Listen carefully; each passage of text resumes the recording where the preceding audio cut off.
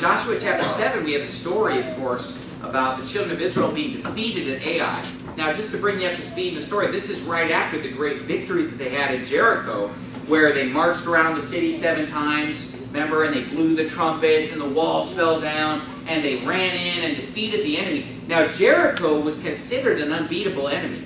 I mean, they had this fortress, these walls, and that was a huge victory. It was a great miracle of God. So they've just finished up this great victory, and now it comes to Ai. Now, it says in verse 1 of chapter 7, "But the children of Israel committed trespass in the accursed thing.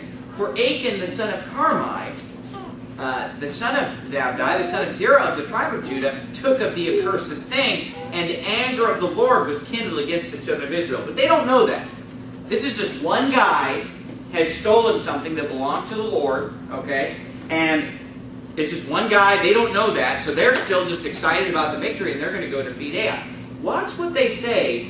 After in verse 2 they scoped out the enemy, it says in verse 3, "And they returned to Joshua and said unto him, Let not all the people go up, but let about 2,000 or 3,000 men go up and smite Ai. And make not all the people to labor thither, for they are but few." So these guys give Joshua advice. They look at this enemy Ai and say, this is a small enemy. This is going to be a piece of cake. Don't make everybody go over there. Don't bring the whole army. Just 2,000 or 3,000 guys will be plenty to defeat these people. Of course, they bring the 2,000 or 3,000 troops. They get defeated by Ai. 36 men die, and it's just a shameful retreat because they're just scattered and running away. And basically, it's going to make everybody in the whole land hear about this, and it's going to embolden them to attack Israel. So even though only 36 die, it's still 36 people, and it's a major defeat. It's a major shame to them. Now, look if you would at Joshua chapter 8, verse 1. Flip over to chapter 8, verse 1. This is after all's said and done, after they get rid of Achan, they get rid of the problem, and everything's good, and God's pleased with them again. Look at chapter 8, verse 1. It says, "And the Lord said unto Joshua, Fear not, neither be thou dismayed." Watch what he says. "Take all the people of war with thee, and arise, go up to Ai. See, I have given into thy hand the king of Ai, and his people, and his city, and his land." Now, was it God's plan for just some of the people to go fight? 2,000 or 3,000? No. He said, take everybody. Bring the whole group. Now, what I want to preach about this morning, I'm going to talk about this story, but I want to preach about the effect of the individual upon the group. You know, when we think about our church is a group. It's an assembly. It's a congregation here. But it's made up of individuals. Okay? And what I want to talk about this morning is what effect do the individuals here that make up our church or make up any organization, what effect do the individuals have upon the group? First of all, we see here the effect of not everyone pitching in, not everyone in the battle. You see, this was a battle that God wanted everybody to be involved in. And yet their attitude was, look at verse 3 at the end, "Make not all the people to labor thither." Basically, their plan was just to have a few laborers, and not to make everybody do the really hard work, not to make everybody do the labor, but just to have a few people there. Whereas God's plan was, no, take everybody. Get everybody doing the work. Now, you can keep your finger in Joshua 7. Go to the book of Acts. Because in the book of Acts, this is in the New Testament, the 5th book in the New Testament, the book of Acts, we see the early church in Jerusalem and the great victories they're having. Just thousands and thousands of people getting saved, and a whole bunch of people getting baptized, and the church is thriving and growing, and all these great things are happening. Why was it that the early church was so successful? I'll show you why. Look at Acts chapter 1, verse 14. It says, "These," and let's talk about the early church, the disciples, "these all continued," what are the next 3 words? "With one accord in prayer and supplication with the women, and Mary the mother of Jesus, and with his brethren." Look at chapter 2, verse 1. It says, "And when the day of Pentecost was fully come, they were all with one accord in one place." Flip over to Acts 4, verse 24. It says, "And when they had heard that, they lifted up their voice to God with one accord, and said, Lord, thou art God, which has made heaven and earth and the sea, and all that in them is." They go on and continue to pray. Look at verse 31. "And when they had prayed, the place was shaken where they were assembled together, and they were all filled with the Holy Ghost. And they spake the Word of God with boldness. Look at chapter 5, verse 12. It says, "And by the hands of the apostles were many signs and wonders wrought among the people, and they were all with one accord in Solomon's porch." So you see, just over and over again being repeated, the unity that they had. How they were all with one accord. They were all in one place. They all had the same vision, the same attitude. They were all on the same page. They were all there at the day of Pentecost. They were all doing the work. That is why they had such great success, because of the unity that they had. Now look, unity is great. Within the local church, having a unified spirit and a unified attitude. Now I'm not saying be unified with every Christian in this whole world. Because a lot of people today will say, oh, unity, let's join up with the Presbyterians and we'll call that unity. No, I'm not going to join up with some hyper-Calvinistic false teacher, Presbyterian, or join up. And that's what this big City Fest thing is all about that you see everywhere. I went soul winning, and sorry to step on people's toes, but I'm sorry. I was out soul winning in Ahwatukee this week, and I spent hours and hours in this neighborhood. And everybody in that neighborhood went to Mountain View Lutheran Church, Mountain View Lutheran Church, Mountain View Lutheran Church, and over and over again. And not one person who went to Mountain View Lutheran Church gave me the right answer for being saved. Every single person who went to that Mountain View Lutheran Church, I said, how do you know you're going to heaven? Oh, just the way I live my life. It's just because I'm a good person. I mean, that's literally the answer that they're all giving. Either I'm a good person, I live a good life, the way I live my life. None of them said, oh yeah, it's because I believe on Jesus. It's because it's through Jesus Christ, I believe in Him and it's by faith. It was all just works and false teaching. And right on their sign, just massive banner, Luis Powell City Fest. That's not who I want to join up with in evangelism. They can't even get their own church members saved, who've been going to that church for decades. A lot of these people were elderly. They've been at that church for decades. And they don't even know the gospel. And I'm trying to give them the gospel. You think I'm going to join up with Mountain View Lutheran down at Tempe Town Lake in an evangelistic crusade?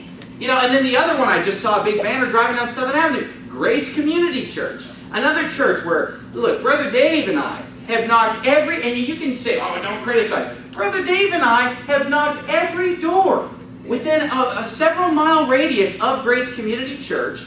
That's where he learned soul winning. That was his first soul winning. And we knocked the doors, and he'll tell you, when they say Grace Community, they're the ones who were not saved, believed in works salvation, and they were the ones who would yell at us and slam the door in our face before we've even said anything. We would literally, somebody would say, oh man, this person yelled at me. It was like, was it Grace Community? Yep. And I figured. Because literally, we knock on these doors and literally have these people we just, hi, we're just 75 years old. Do you know for sure you're not even going to heaven? Yes, I do, and I go to Grace Community, and I appreciate you being here. It's just like, whoa, man, sorry. Or it was just a total work salvation. Look, welcome to reality, folks. It's easy to sit and have this positive attitude and say, well, we're all preaching the same thing. But no, we don't. It's just not true. And so when we say unity, we don't want to unify with a false gospel that teaches work salvation. The gospel is believe on the Lord Jesus Christ and thou shalt be saved. The gospel is for by grace are you saved through faith, and that not of yourselves, it's the gift of God, not of works lest any man should boast. That is not what Mountain View Lutheran Church is preaching. That is not what Grace Community Church is preaching. That's not what all these Luis Powell followers are teaching. Because we just, get out in the street with me. You say, I don't believe you. Well, get out there with me and let's find out. Come door knocking with me this afternoon. And we'll ask them. We'll talk. We'll knock on every door and ask them and see what they say. And so the bottom line is, we don't want to just unify with every believer. But within our church, we should have a unity. That's why it's important that doctrine is preached so that we can all be on the same page. We all believe the same gospel. We all believe the same thing. And obviously there are minor differences in what everybody's going to believe. Nobody agrees on everything. But we want to have unity on the gospel. We want to have unity on soul winning. We want to have unity on the Word of God, on the major issues. We have unity, okay? And we can't be unified with people who preach a false doctrine. So the bottom line is, the church in the book of Acts had unity. And they were all pitching in. And you see the danger, what God's trying to teach us back in the book of Joshua, if you want to turn back there, Joshua chapter 7, is that when not everybody is involved, we lose. But when all the people pitch in, we win. We get something done. That's the first lesson that we see in Joshua 7. God said, send everybody. Man says, oh, that's just a few people. And a lot of people have this attitude in church.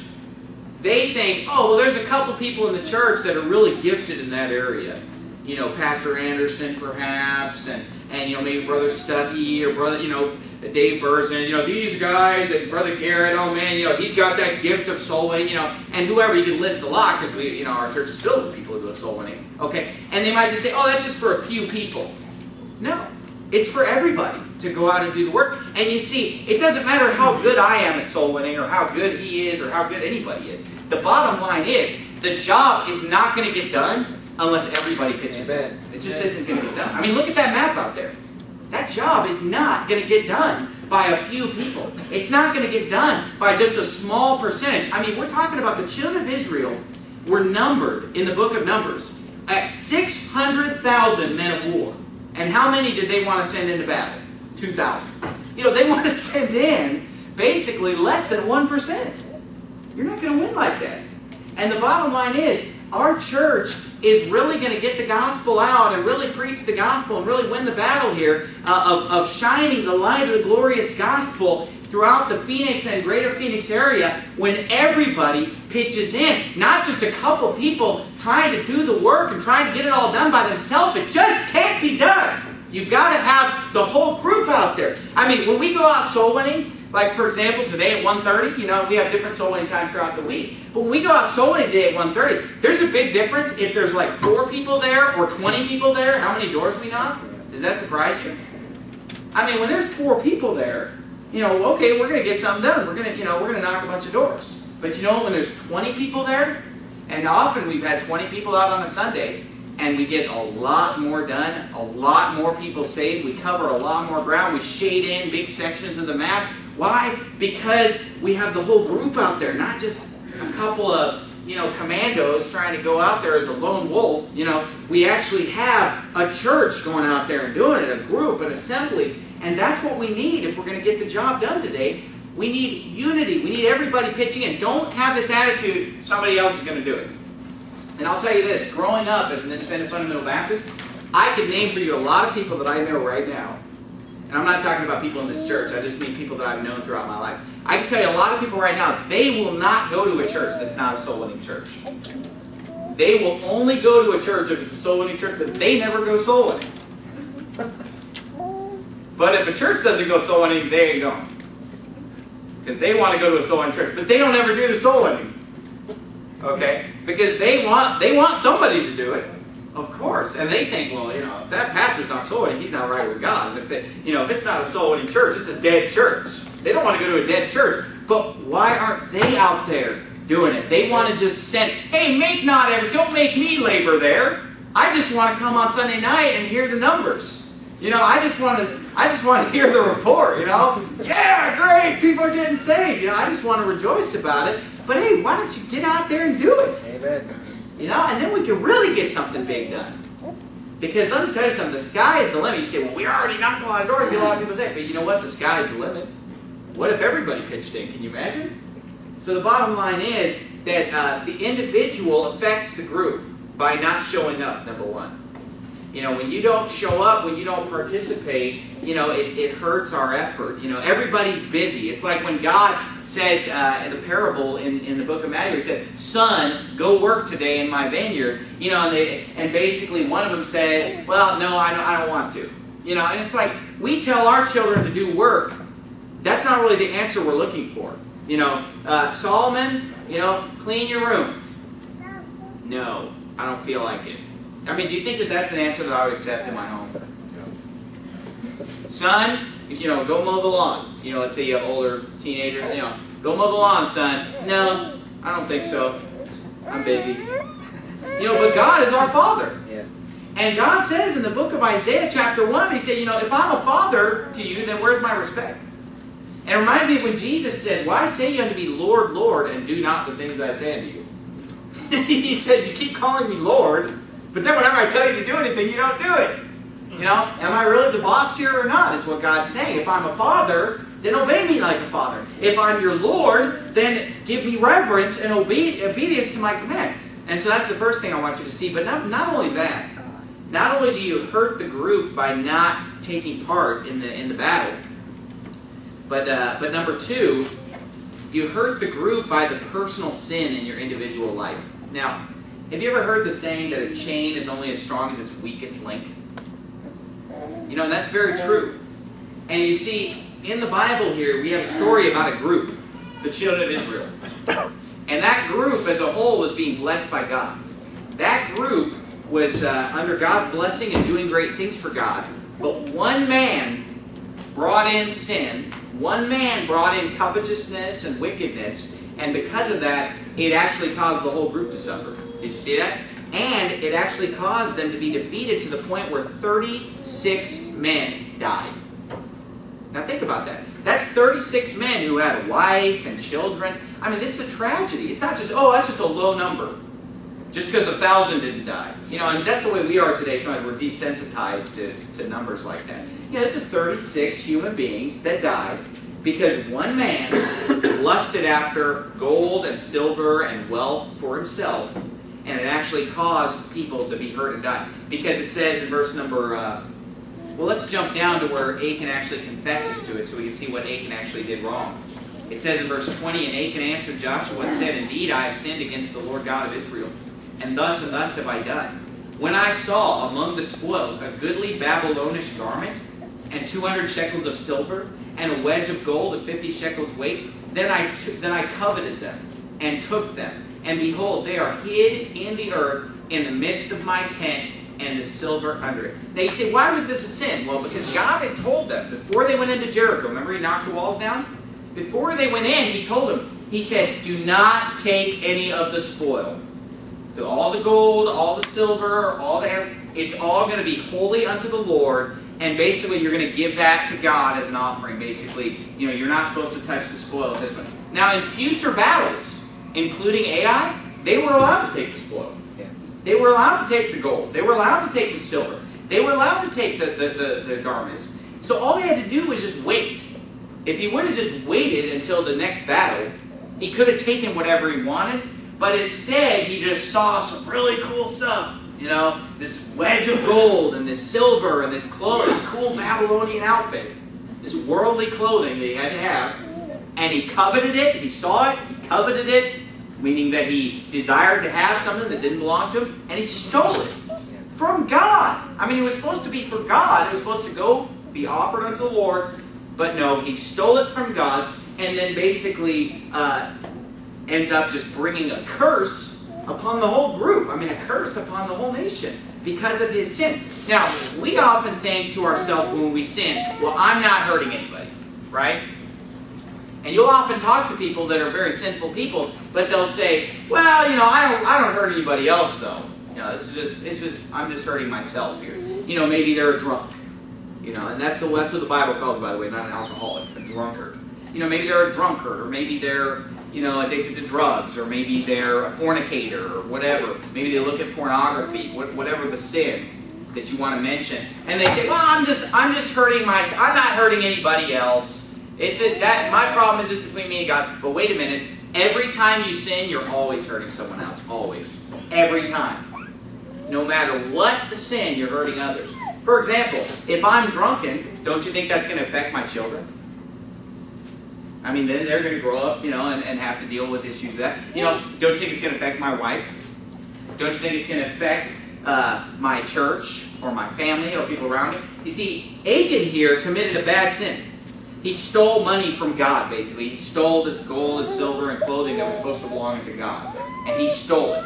Okay? It'd be like if you came into the church, right, and just stuck your hand in the offering plate and just took out a fistful of cash.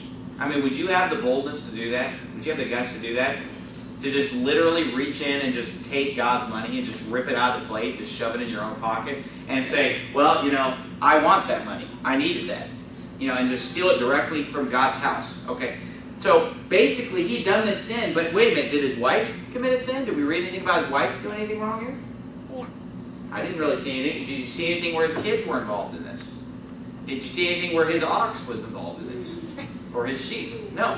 But yet, because of man's anger here, and this was not something that God told them to do, because God said that children should never be put to death for the sins of their parents, and everybody should only be punished for their own actions only.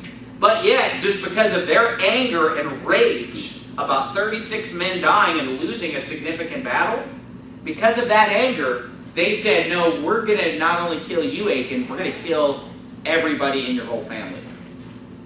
They're all going to be put to death.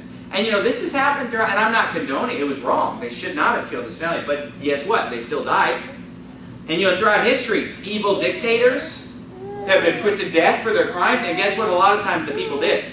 They killed their family too. You know, when they chopped off Louis XVI's head with a guillotine, you know, then they also killed his wife, you know, and then they also killed a lot of other people too, okay? Because when you sin, you can sometimes bring bad consequences on the people around you. And so Achan's sin hurt his wife. Achan's sin hurt his children. But guess what? So does your sin. Your sin adversely affects your wife. Your sin adversely affects your children. Your sin affects those around you. Because every time we sin, it has consequences to everyone around us. And you see, when you're not living the life that you ought to live, maybe you're not preaching the gospel to the people that would be saved. And their eternal destiny is in the balance here. And if you sin, then they're not going to hear the gospel. You know, by refusing to preach the gospel to every creature, by refusing to let your light shine and to open your mouth boldly to make known the mystery of the gospel. That has consequences on others. The Bible says, but if our gospel be hid, it is hid to them that are lost. And whom the God of this world has blinded the minds of them which believe not. Okay? So he says, when you don't preach the gospel, they lose. But when you commit sin, when you put the bottle to your lips, when you take that drug, when you look at that magazine that you should, when you watch that movie that you should, you are hurting other people. And you know what? You're hurting our church. You're hurting our church. Because our church is only as strong as the individual members are. You see, if Pastor Anderson were just the most spiritual guy in the world, and I'm not, but if I were just the most spiritual guy in the world, but everybody in the pew is carnal and worldly and sinful, and not serving God, and not reading their Bible, and not praying, this would not be a great church. It couldn't be a great church. You might have a great guy, but you don't have a great church. And it's not going to get the job done at all. One guy is not going to get anything done. I mean, it's got to be the church. And when you've got a church filled with individual people who are individually going home and watching a bunch of filthy worldliness on TV, watching a bunch of filth on the movies, just neglecting their Bible, neglecting prayer, putting everything else priority before church, before soul winning, before reading their Bible, before serving God. When you have that, that hurts the body. That hurts the group. Look at 1 Corinthians chapter 12. Just as Joshua's sin here affected everyone. And by the way, the Bible says in Malachi chapter 3 that if you don't pay your tithe, you're also robbing God. It says, will a man rob God?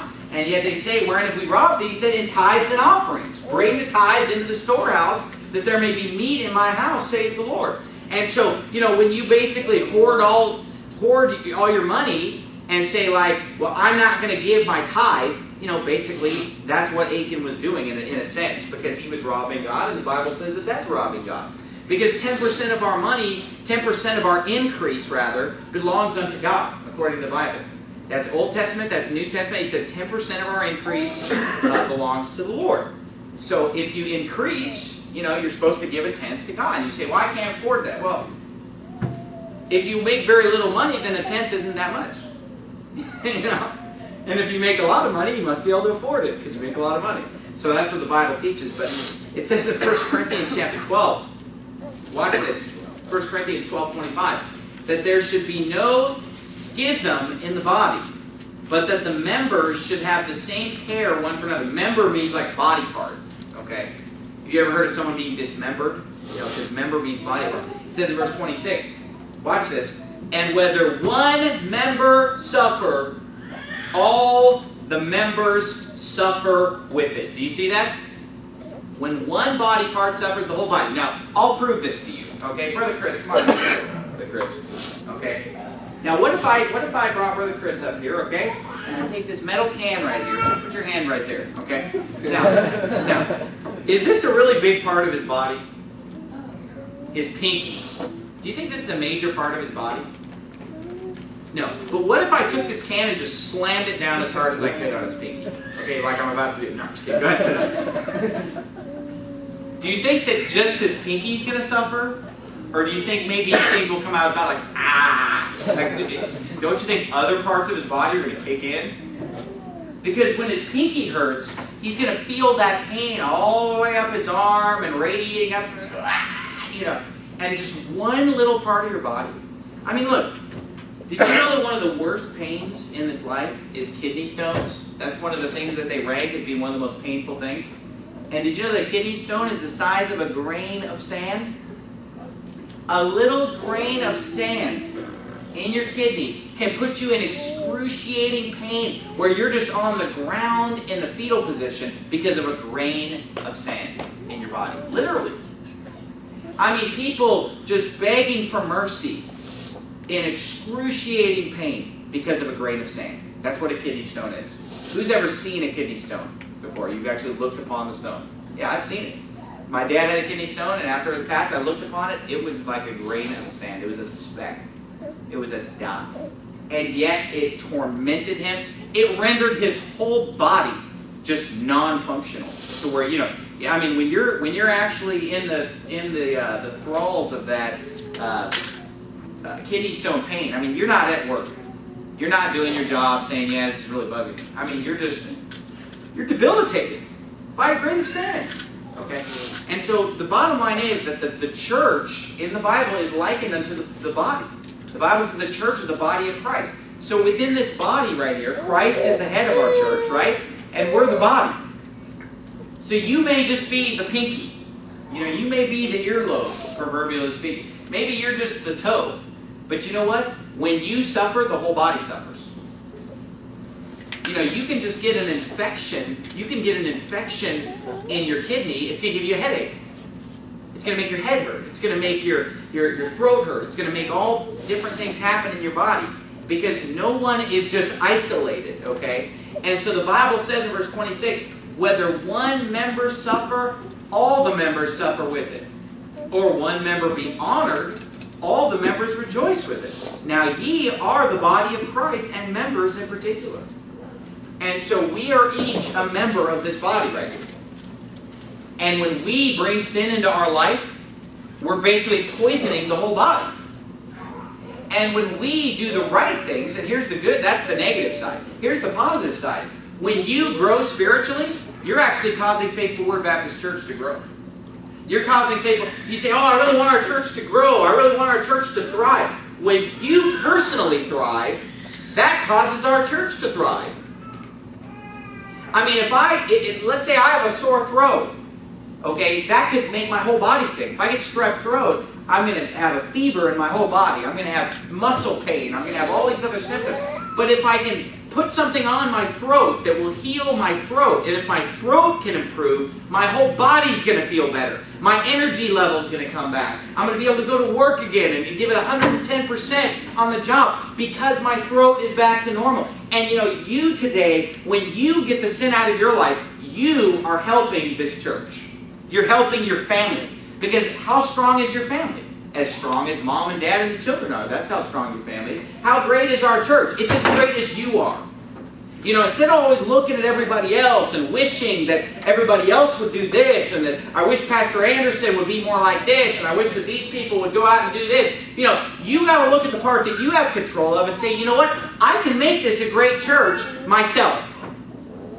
I can make this church great by me getting some of the sin out of my life. Me getting in my Bible and reading it every day. Me going out there and knocking doors and winning souls is going to help the group. Because the group doesn't really exist except that it's just a group of individuals. And so if you want our church to grow, you need to grow. I need to grow. And by us growing personally, the whole group grows and moves to the next level. And so you're helping the whole body. I mean, if I put a vitamin in my mouth, that might help my whole body by sending the nutrients everywhere it needs to go. And so we need to get this attitude that says, you know what? Everything I do has an impact on the people around me. When I live a sinful life, that's going to harm others. When I do right, that's going to help others. You know, if I read my Bible, if I pray, and by the way, people might be watching you and you don't even know it. And I'm not talking about the government. That's true too. Okay. You know, they're watching us. No, when I say people might be watching, you know that there are people in this church that maybe you're one of their biggest role models. Oh man, seriously. Not everybody just looks at Pastor Anderson as the leader. Other people have other leaders too, because they look at other people in this church that they have respect for. They see you out soul winning. They see you doing great things for God, and they look up to you. But then when you start to fade, when you start to drift spiritually, you know what's going to happen? They're going to start to fade. They're going to start to drift spiritually because they've got their eye on you. You know, and when one person starts to fade, then everybody just kind of feels like it's okay to fade. I mean, so-and-so's fading away here. So-and-so's drifting. And that's how it always, you know, most people don't just go from just being on fire for God, winning souls, coming to church faithfully, doing all these great things for God, reading the Bible. They don't just go from that to just overnight just quitting the church or quitting soul winning or quitting. No, it's a fading that takes place. It's a fading, it's a backsliding that takes place where they just slowly begin to fade away. And you know what? When people see you fade away, it's going to weaken them. It's going to discourage them. You know, I'll tell you something right now. When somebody shows up for soul winning and there's a whole bunch of people here, don't you think that that excites them and rallies them? And wow, it's exciting. Look how much we got done. Wow, we knocked all these doors. Look at all this. It rallies them. But when they show up and it says, oh, it's just me and the pastor, you know, then that might discourage them a little bit. See how the effect could be there?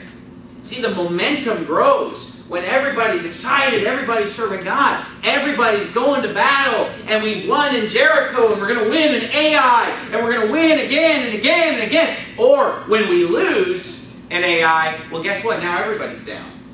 It wasn't just the 36 families that are weeping. It wasn't just the 2,000 or 3,000 men that lost the battle. No, the whole nation is weeping. Because one member, one group, the 2,000, the less than 1% that lost the battle, that made everybody weep. That had Joshua on his face crying. That had everybody upset. Because it doesn't take much for an individual to affect the group. Individuals will always have the effect on the group. And so the first thing we saw was, you know, by not pitching in, by not joining in the battle, by not being a part of the group, you know, you're hindering things. That's what we saw in Ai. Number two, sin in your personal life, whatever that sin is. The Bible says, when lust hath conceived, it bringeth forth sin. And sin, when it is finished, bringeth forth death. That's exactly what we saw here. Achan lusted after something that did not belong to him. In this case, money. That led to sin. Him taking the money. That led to death of himself, ultimately, and his whole family. Okay? There are other things, you know, that you may lust after in this life. And if you give in to that temptation, then it will ultimately bring doom to not only you, but the people around you. But not only that, look what it says in verse 6, Joshua 7:6. It says, and Joshua rent his clothes, that means he tore his clothing, and fell to the earth upon his face before the ark of the Lord until the eventide, he and the elders of Israel, and put dust upon their heads. And Joshua said, alas, O Lord God, wherefore hast thou at all brought this people over Jordan to deliver us into the hand of the Amorites, to destroy us? Would to God we'd been content and dwelt on the other side of Jordan. O Lord, what shall I say when Israel turneth their backs before their enemies? For the Canaanites and all the inhabitants of the land shall hear of it, and shall environ us round, and cut off our name from the earth. And what wilt thou do unto thy great name? Now you say, oh, this is great, because Joshua here, he's praying, he's really getting right with God here, he's on his face, and he's humbling himself here. But hold on a second, look what God's response is to Joshua praying. He says in verse 10, and the Lord said to Joshua, get thee up, wherefore liest thou thus upon thy face? Now, does that sound like God is impressed with Joshua on his face praying here? He says, get up. Why are you lying on your face? Get up. And he says, Israel has sinned. And they have also transgressed my covenant which I have commanded them. For they have even taken of the accursed thing, and have also stolen, and dissembled also, and they have put it even among their own stuff. Therefore the children of Israel could not stand before their enemies, but turned their backs before their enemies, because they were accursed. Neither will I be with you anymore, except you destroy the accursed from among you. And look, he's grouping it in, isn't he? In this point. I mean, he's just saying Israel sinned. He didn't even say one guy sinned. The group sinned. You know, if we have one person in our church just living in open fornication, then God will be angry at our entire church. In Revelation chapter number 2, he rebuked the church because of one woman, Jezebel. And he said, get that woman out or I'll destroy your whole church. I'll remove your candlestick out of its place. Get rid, you're allowing this woman to be... Remember in 1 Corinthians, there was that guy who was in sin with his stepmother? And God said, a little leaven leaveneth the whole lump. Wherefore, put away from among yourselves that wicked person. Get that guy out who's just openly living in fornication. Get him out. Because a little leaven leavens the whole lump. But you see this, you know what this reminds me of here, where Joseph's praying? All across the nation today, independent fundamental Baptists, you'll often hear them saying, we need to pray for revival. You know, who's heard something like that? You know, pray for revival. We need to pray for revival. That God will send a revival. And I want to say to them, get off your face. God's not going to send revival. It's going to come when we get the sin out of our lives. And it's going to come when we go out and do the work that He told us to do. Amen. And people think praying is going to send revival. What does that even mean? So while everybody in the church is living a life contrary to God's Word, while the preacher is afraid to preach against the sins that the people are doing contrary to His Word, and while 90% of the people don't preach the gospel to anyone, and give the gospel to anyone, God's going to send revival if we pray long enough. No, He's not. Joshua could have prayed for 40 days and 40 nights here, and guess what? It wouldn't have fixed the problem. They had to get rid of the sin. They had to get rid of the problem. And then they had to follow God's instruction by everybody going to the battle. That is the solution today. Not praying for revival. Joshua was praying here, but it wasn't prayer that was going to fix the problem. And look, I'm all for prayer. Prayer is important. Prayer is critical. But guess what? There's a time to pray, and there's a time not to pray. There's a time to fix the problem. And you can't just sit there and live in sin and then pray that everything's going to be fine. No, you need to get up off your face and go fix the problem. And that's what we see today in America. We see churches that are filled with worldliness and sin and people living according to the flesh, and the pastor goes home and watches all the DVDs, and the church members go home and watch their Jerry Seinfeld and Friends and whatever's on TV today. That's what was on TV when I was a teenager. You know, whatever shows, whatever filth, and they watch all the homos, and they watch all the adultery, and they watch all the nudity, and they watch all the blasphemy, and they listen to the world's music when the Bible says to be filled with the Spirit, speaking to yourselves in psalms and hymns and spiritual songs. They're pumping their mind with all the hip-hop and the rock and R&B, and then they come to church on Sunday and pray for revival. It's nonsense. It's ridiculous. They think that when two people in the church are out soul winning, God's going to send revival. Because they read some book about some Pentecostal, like Charles G. Finney. Some lying revival where Charles G. Finney just walked into a room and everybody started crying and fell on their face and got saved. That is garbage. That's not found in the Bible. Show me where Jesus walked in and everybody started crying and fell down and just instantly got saved. And are you telling me that these Charles G. Finney's greater than Jesus? I don't see that happening with Jesus. I see Paul. I mean, the Apostle Paul. Talk about a guy who was filled with the Spirit. He was doing miracles and stuff. You know, he was an apostle of Jesus Christ that was given all these special powers and even did miracles. And he labored more abundantly than all. When I see Paul walk in, he disputes with people for hours sometimes. And most of the time, they're throwing him out of town. They're not canceling all their church. I mean, where do you see Paul show up to town? And all the churches cancel their service and all go to hear Paul. No. They're fighting him. They're arresting him. I mean, who's here on Wednesday nights here in the book of Acts? He's getting stoned. He's getting arrested. He's getting beaten. And you know, there's always many that believed. But then there's always many who mocked and many who refused to believe and many said no. It's never just everybody getting saved. Yet you read about these preachers from the 1800s, you know, and the 1700s, and John Wesley and George Whitefield and Billy Sunday, and they all the churches would cancel their service, and the Presbyterian and the Methodist. Look, if the Presbyterian, Methodist, Lutheran, and Episcopalian are all there, it ain't the gospel. Right. You know, and that didn't happen in the book of Acts. He was getting fought off by those kind of people. And yet today, we have people who think that some mystical, magical little poo-foo dust God's going to sprinkle on us called revival. Where all of a sudden, every time we preach, everybody's going to get saved. And it's just going to magically happen that all of a sudden the church is going to be packed with people. And just magically all these people are going to get baptized. Because God sent revival. No, that will happen when we get right with God, get the sin out of our life, and then go out and preach the gospel. Amen. You know why Paul had such great results? It wasn't because he just had this miraculous thing going on. And yes, God did do miracles. I understand that. But you know why Paul said it was? He said, I labored more abundantly than they all. He said, the reason that God used me more than some of the other apostles is because I labored more. I labored more abundantly than they all. I labored day and night. That's why it got done. Okay? And yeah, he was filled with the Spirit. Yeah, it's important to be filled with the Spirit. Yeah, you need to have the power of Christ resting upon you. Yeah, he told them at the day of Pentecost, you know, wait till you be endued with power from on high. But hey, how are you going to be filled with the Spirit of God when you're filled with the spirit of the world?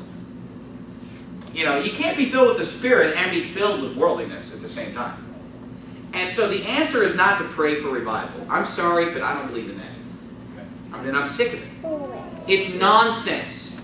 It's just people getting up and they're a sounding brass and a tinkling cymbal. Right, pray for revival, pray for revival. You know, while every woman in their church is basically completely in disobedience to God's word, dressed like a floozy, you know, and they're going to pray for revival. You know, when every man in their church is a weakling and a sissy, and he's not reading his Bible, and he's looking at dirty images on the movies and TV, they're going to pray for revival. While 2 out of every 100 people are out soul winning, they're going to pray for revival. It's nonsense. It's garbage. We don't need to pray for revival. Yes, we need prayer in our personal lives. But you know what we ought to pray for? Ourselves. Paul said, I'm going to pray that I have boldness. I'm going to pray that God gives me the power to preach the gospel to every creature, and then I'm going to go preach the gospel to every creature. Why don't you pray that God helps you to understand the Bible? Why don't you pray that God will help you straighten your life out? Why don't you pray that our church would have more laborers? Because the Bible says the harvest truly is plenteous, but the laborers are few. Pray ye therefore the Lord of the harvest that He'll send forth laborers into His harvest. That's what I'm praying for. That God will send more laborers out into the harvest. I'm praying that I'll have boldness. I'm praying that you'll have boldness. I'm praying that we'll get the sin out of our life. I'm praying that we'll stop being worldly. I'm not praying to be the next Charles T. Finney so I can walk in with my eyes wild and bugged out of my head and people just fall down on their face and magically get saved. Because I'm Peter Cartwright. I'm Charles T. Finney. I'm Wesley. I'm Whitefield. And magically all these people just fall down at my feet. That is a false doctrine. Right. Get with God's program here. There's a time to get off your face, my friend, and to get something done and to fix the problem. And again, not saying that prayer is a bad thing. Prayer is important. But prayer is not going to fix everything. Let me give you an example. What if you just decide to quit your job and just pray that God will bring the money in? You think that's going to work? Like, I'm going to quit my job and just spend the day praying that God will miraculously provide for me. Is that going to work? No. I think if you did that, God would be saying up in heaven, get thee up off thy face and go to work. Okay, you know, there's a time to pray, but there, you know, does God command us to pray 24 hours a day? No. That is not true.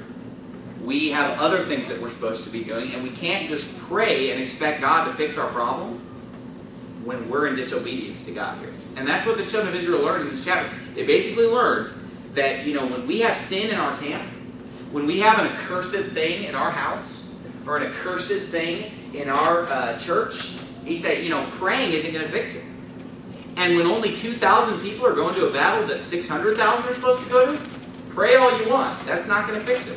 And you know, if God tells you to send 300, then send 300. But when God tells you to send 600,000, you better send 600,000. And God is telling us all, to all of us, and it's even mentioned in the book of Acts 1 and 2, man, woman, boy, girl, young and old, preach the gospel. You know, get out there and do it. And if we're going to disobey that, prayer is not going to fix the problem. We need to all pitch in. We need to realize that our individual life affects the group. And so I want every person who's here today, under the sound of my voice, don't put this message on to someone else. Do a self-exam right now. Think about yourself and say, hey, am I part of the solution or am I part of the problem? You know, Jesus said, he that is not with me is against me. And he that gathereth not with me scattereth about.